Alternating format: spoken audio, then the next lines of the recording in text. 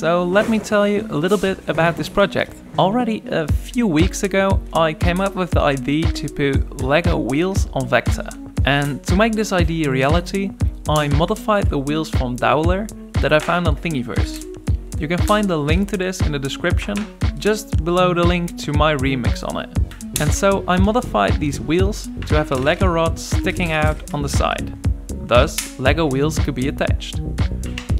If you put the new wheels on Vector, just make sure to be careful and not break the original wheels.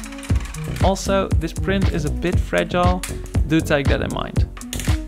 When you have removed both tires and all the wheel caps, then you can put the new caps with Lego rods on and add his new super fast wheels.